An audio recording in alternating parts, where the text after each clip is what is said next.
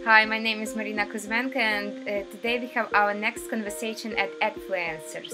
Our project Agfluencers is about inspirational women in sustainable agriculture. It's my big pleasure to welcome today a promising lady who is already almost finished her PhD in plant pathology, and also she's a founder of the startup called Ufarmy in Nigeria. She is inspiring more Nigerians to join sustainable agriculture. This is my pleasure to welcome Kafilat Adedeji. Hi, Kafilat. Hello, thank you for having me. I really appreciate it. Thank you so much. Kafilat, you have so many projects in your portfolio as Agfluencer and as a person who is doing agriculture technologies business. So how did you start everything? This is going to be a very long conversation, but I'll try to cut it as short as possible. So I'll be brief as much as possible. I'll really cope, and I'm sorry to say that.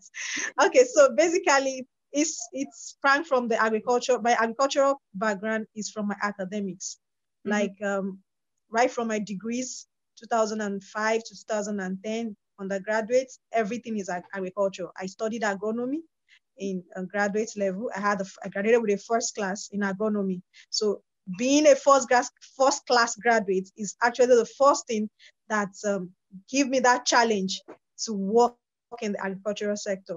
Now, the educational background in my country, in my university, is more of theoretical based than practical based. But I got a first class, so it's a challenge on my part because I have to be able to defend my certificate. And agriculture, it has to be practical. So I wouldn't want to give any excuse that my school only teach us theory. They didn't teach us practical. So I'll start giving that excuse for my failure in the field. No. So I have to go extra mile to go garner the practical skills. So I'll be able to defend my certificate. And that was the first year of practicing agriculture for me. Coincidentally, I was born into a farming family, right? From my parents, my grandparents, like we own a family farm. It has always been. What did they grow as a farmers? We grow crops basically from plantain to vegetables. We make beds ourselves. We grow the vegetables we eat for our family sustainably, and we sell the remaining ones. That's basically it. Like our vegetables, our plantain. Furthermore, we actually have a fish farm, earthen fish pond. That is more of a business side. That's aquaculture. We do more of that for business sake. But for the vegetables, for the plantain and all of that, that is basically for our family consumption. We only have to sell the excess. So basically, that's what we are passionate about doing, that, not just maybe for business or anything. It's just because we are born into that family. My parents inherit from their grandparents, and it has become a culture. So basically, so I would now say I was fortunate to go study agriculture again in the university, though it was actually not part of my plan. I only made the resolution in my second year that if I'm not going to cross over to medicine, I wanted to study medicine, that I'm going to stay here in agronomy and become the best student. When I know that I actually merited crossing over to medicine, I had all the CGPA, I had all the grades for me to cross over to that department, and everything is still working against me not to be in medicine. So I had to say, fine, maybe perhaps this is what just God wants me to do. So if I'm not going to medicine because of the opportunity that I'm not granted, then I should be able to bring out the best in agronomy. And that was just a resolution for me. And eventually I graduated with a first class. So having graduated with a first class, the challenge for me now is to be able to defend my certificate by being practically oriented. And luckily for me, from my background of farming as a family, I had my IT industrial training in agricultural projects, farms, government farms around. So I was able to garner practical skills. Eventually, my service year, because in Nigeria, when you have a graduate, after your graduate, your first work experience, you'll be posted to another state to have an industrial experience. They call it service, national youth service. So you have 1 year to do that in Nigeria. So luckily for me, most people, they are usually posted to schools to go and teach. But luckily for me, I was posted into an irrigation basin project, Bakolori Irrigation Basin Project, which is a rice farm by the federal government of Nigeria. in Zamfara State. So it's actually a big project. They use irrigation to farm rice. So I was being posted to be the assistant intake officer in the unit for G rice farmers. So that's another bunch of experience for me. And I have one good year to be in that organization. So that was my first big experience in the agricultural sector, where I had to work with local farmers. I had to supply them improved seeds. I have to supply them good technology to farm their rice under my supervisor and all of that. So at that point, I had to take up my own personal projects too within that irrigation basin organization. I had my own 0.2 hectares farmland where I also cultivate my own rice as my own private business project while also monitoring other farmers. So that was actually my first experience. So I had to leave after my 1 year service, so which made me not to be able to conclude the whole project in my presence. So Kafilat, part of my... Sorry for interrupting. Was it challenging for you after the university, just start the real life, the real practice and grow rice? Do you remember like first impression, first challenge, what it was? The first challenge was when I had to leave and I had to say, people manage my rice farm for me. You know, I had invested everything. The only thing left is the fact that they have to harvest my rice for me. And there was a language barrier. We do not speak the same language, different states in my country. So managing the workers was easy for me while I was there because I used my supervisors. But now that I'm not there anymore, that was the end. So I couldn't get anything from my rice farm. That was the first challenge I had. So I actually thought because I was farming in absence, I was not there to monitor. And number two, the language barrier. Number three, the basic problem again, which is number three, is me being a female, because the male do not want to respect me. They don't want to listen to me. And so even if I had to talk to tomorrow, iron hand that you have to provide me with my harvest, what I paid you, they wouldn't want to listen to me because I'm a female. So that I would say that was actually the major challenge out of the three challenges I faced in seeing the breakthrough of that project. Mm-hmm. Okay, going forward, after my service here, 6 months, my first paid employment was actually as an assistant farm manager in a private farm. And the farm is the largest supplier of mushrooms to ShopRite in Nigeria. I don't know if you know ShopRite. ShopRite is a very big mall in Nigeria and South Africa.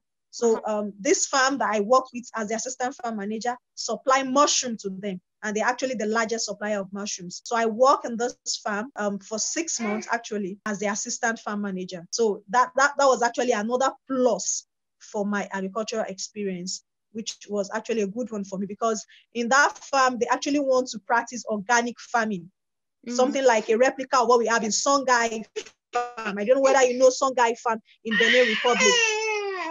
Songhai farm in Benin Republic. So that was the model the farm wants to work on, practical organic farming. So basically, that was where I had my organic farm experience, and that was actually what keep opening my eyes to the agricultural sector, practicing in the field, because I keep gathering experience and I wouldn't just want this experience to waste. I see. Kafilat, and regarding your experience on that assistant position, so your boss was male or female? You were supporting him as assistant. Who it was? It was male or female? My boss was a male. I have 2 males as boss. This was another hell of problem for me. In a farm of 3 learned workers, female. You can't imagine that. In a farm, a big farm of 3 skilled workers, graduates, and 7 unskilled workers, I was the only female. That was another hell. That was another hell for me. I was this, I'm this kind of person that is very transparent and open. For everything you spend on the farm, I have to take account for it. Like, I'm very, very accountable for everything. And that made me become a threat to my boss. I would say that. Oh, wow. You know that? Like, why did you have to spend this? You have to be accountable. I had to write everything down. You understand? Maybe because I'm a female or maybe because of my personality, it's made me become a threat to my boss. And I would say this was actually a problem, though I was favored by my employer because of that attitude. But my immediate boss, I had to report to because I'm the assistant farm manager. My farm manager took this as a threat. You get the point. So that actually did not even made me to stay so much on that farm, because actually I was working, I was earning money, and I was furthering my education as my master's, but I wasn't deriving that pleasure because the fact that my farm manager is not happy with me, despite the fact that my employer is happy with me. So I understand. This interpersonal relationship, it's always not so easy. Yes. And what is the way between when you are the managing assistant and then you have Ufarmy? How did you get the idea to go to your own? I understand why, probably because I am on the same board. But how did you get this power inside of you just to start Ufarmy? It's just resonates to my personality again. I would say I'm very stubborn. Like I'm this go-getter. Like stubborn in the good way. I want this thing until I dare it. I have to get it.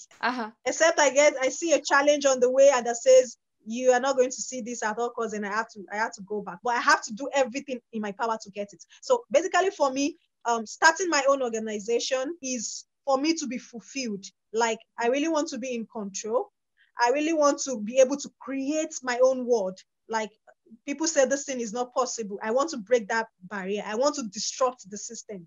I want to do things that people say is not possible. Everybody has been telling me, you're a female, you can't do this. My husband tell me, my father tell me, you can't do this, you're a female, you're a female. I just want to do it. I want to see what will happen when I do it. Yeah, you get the point. So basically, that's actually what made me. But starting an organization for me because of my openness, my personal attitude, the good that I've also done, I would say that in the organization I've worked with, it's helped me to get like mind to be willing to work with me. In fact, basically most of my employees, I mean, most people that work with me, they are volunteers. I pay them no money and they are willing, happy to work with me. So like it makes many people willing to work with me for free without me paying them a dime.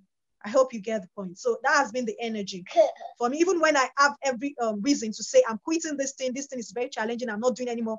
Those people that surround me give me the go ahead to keep pushing. Until recently, I would say this year, I started having structures and all of that because I'm opportune to be trained by different business incubation programs, like the Autumn School, German School of Sustainable Entrepreneurship, the ASA Autumn School, like the Netherlands incubation program, Orange Corners, Nigeria.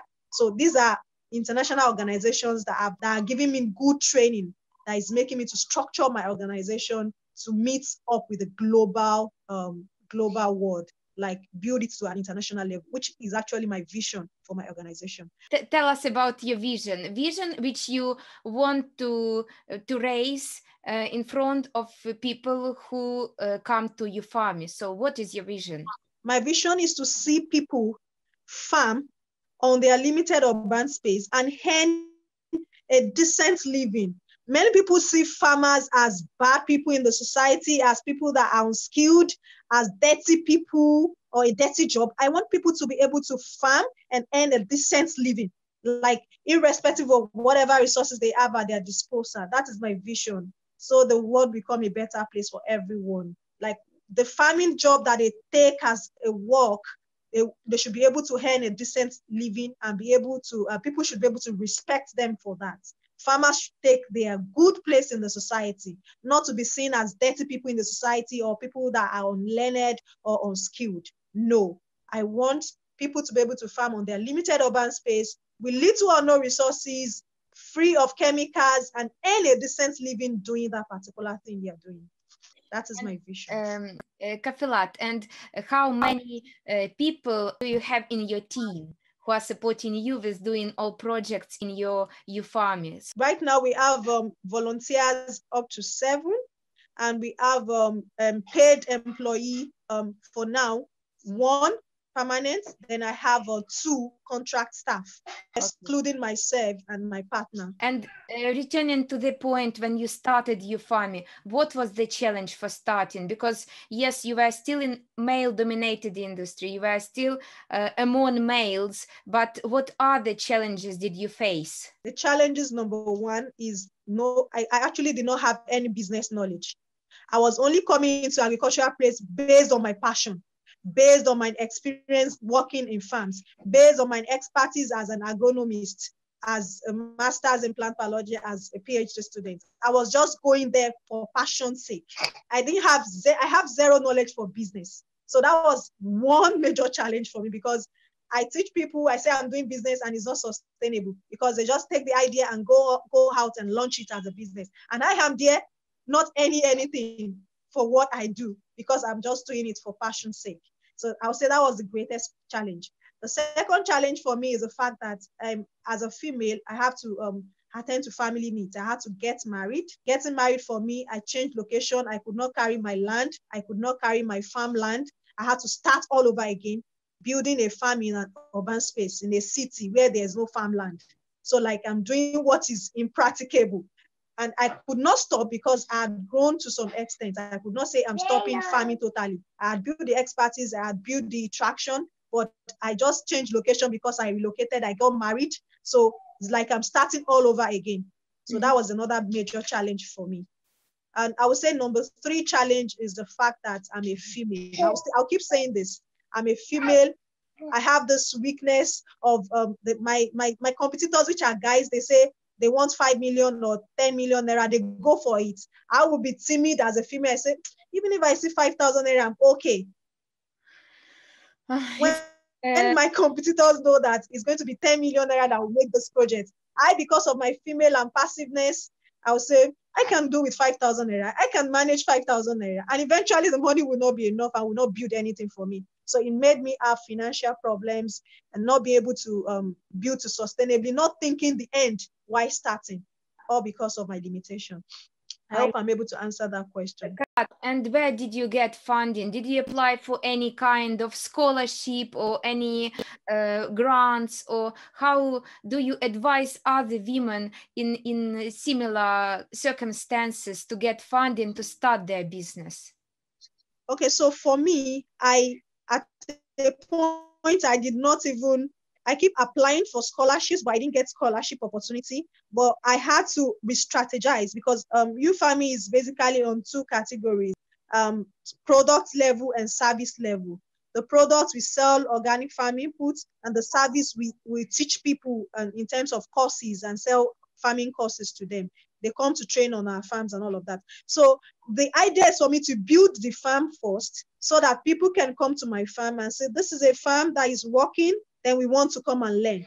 But that didn't work for me, because I don't have the funding to build a farm of that taste I actually wanted, that people will be attracted to. So I had to re-strategize, and I used technology. I leverage on technology. So I started from my strengths, which is the knowledge and the skills that I've acquired in schools and all the farms that I had worked for. So I started training first. So I did backward integration. So started training first, and I use technology. So I train people basically on WhatsApp, on Telegram, without having a physical farm, but using the farming knowledge, the expertise I've learned from different farms I had worked for, you understand? So I was able to tell them, to teach them farming, and I was able to gather funding from there, because I charge a little for teaching in that platform I created. So it is now that money that I garnered from teaching that I now use to build the farm. Do you see the backward integration? So when I now was able to build the farm to gain traction, last year I started applying for funding. Do you understand? And yes. Presently now we've been able to get a $5,000. I still work bigger funding of it. Kafilat, and also a question about, you told the lack of knowledge how to do business. Where did you get this knowledge to start? So I started applying for business incubation program. And because I don't have money to fund myself to Harvard Business School, I was looking for business incubation program that were free, that were on scholarship. So I started applying for that. Even if I did not get grants, I got free business incubation program that I was able to enroll to learn free of charge and top notch for that matter. So I've been able to train with 3 business schools. Last year was Autumn School of Sustainable Entrepreneurship, which was in Ghana. That was by German African Exchange Program. That was a very good one. In fact, it's the best of all the ones I had one with Microsoft. I had another one with Accelerate Trap, which is the Future Award Africa. Okay, so basically I'm on my 3rd one now, which is with the Netherlands.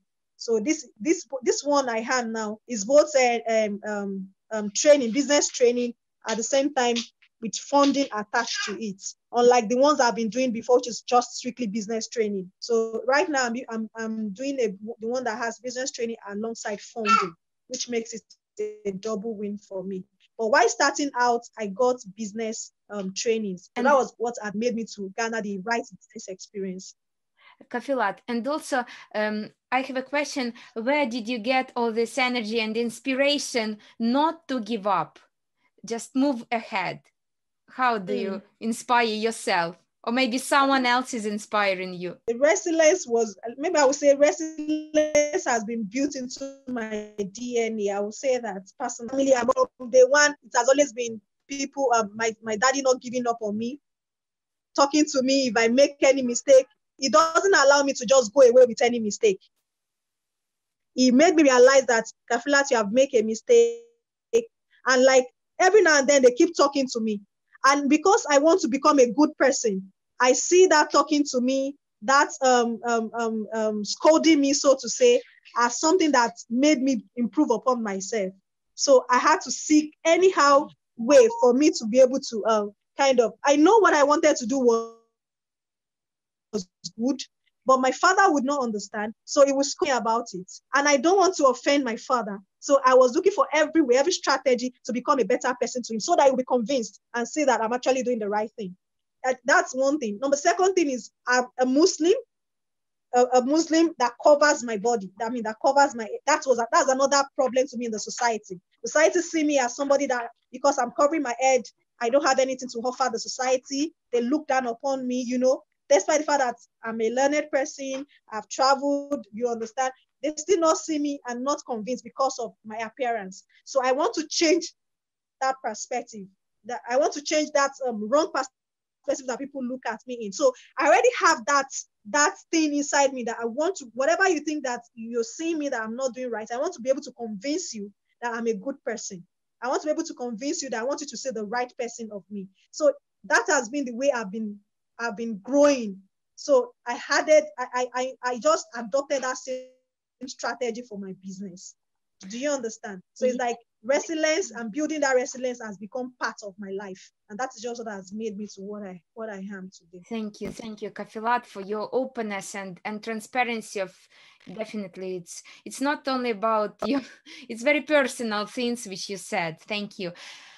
And also, I know that you are quite active person at LinkedIn, but also maybe you have other people or companies to follow. My number one is Nigerian University.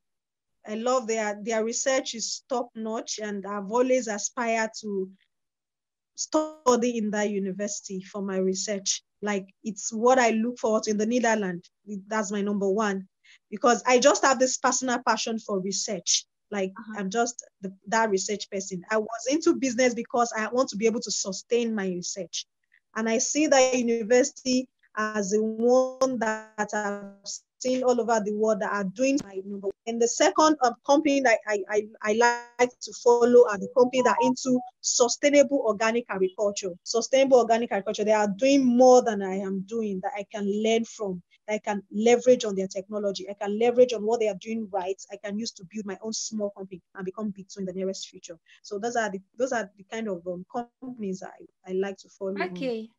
It's one, actually. I want a global one. I want definitely thank you for your time today, that you spent this evening, Friday evening, with us and spoke about your life. If I will get any information about free business accelerator, I will share it with you, because I understand that for you it's very important to get this knowledge and to get some network of connections who will help you. So thank you so much, Kafilat, for today, and Thank you. I wish you good luck. I sincerely wish you good luck with Ufarmy, and we will stay in touch.